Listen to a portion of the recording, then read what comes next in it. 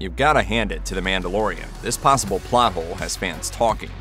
The Mandalorian Season 3 finale is here, and boy did the showrunners prove once again that they know how to end a season. The return has all that any Star Wars fan could want: Mandalorians doing aerial combat with their jetpacks, Din Djarin going full John Wick, and Grogu finally putting his Force training to work. However, there's one casualty in the episode that didn't make much sense. The Darksaber has been a contentious object throughout The Mandalorian. Whoever wielded the ancient weapon had the right to rule Mandalore, so Moff Gideon and Bo-Katan spent much of their time trying to win it back. However, in the season finale, Gideon does a complete 180, destroying the legendary weapon in his fight against Bo-Katan.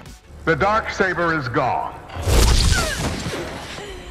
While Gideon's motivations are confusing, the bigger question is how he even crushed the Darksaber with his hands. Not only does he destroy it, but he does so with relative ease, while somehow leaving Bo-Katan's hands seemingly intact. It's not enough to ruin the finale, but it's a glaring plot hole that needs more explanation. Star Wars fans aren't exactly known for their ability to let things go, so The Mandalorian getting rid of a powerful Star Wars weapon like the Darksaber has proven to be a controversial move within the fandom. One Reddit user commented after the episode aired, kind of upset that the Darksaber got destroyed.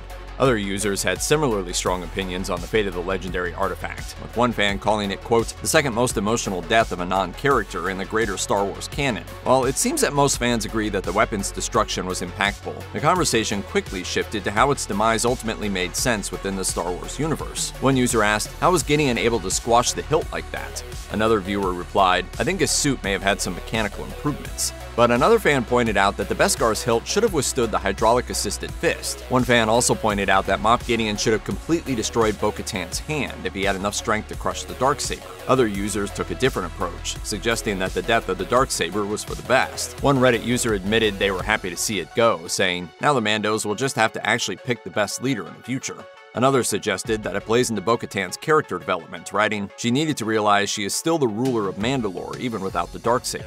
Fans certainly have opinions on how the Season 3 finale of The Mandalorian dealt with the Darksaber, but there's a slight chance that the weapon isn't gone for good. From what fans know about how lightsabers work, all variants of the weapon are powered by a core kyber crystal. If Gideon didn't crush the kyber crystal that the Darksaber presumably contains within, then its most vital component is still intact. Some fans are even pretty confident that the Darksaber will see a comeback in Season 4 of The Mandalorian or beyond. One fan wrote on Reddit, there's definitely a good chance it will get remade, yeah. The kyber crystal inside is probably still fine.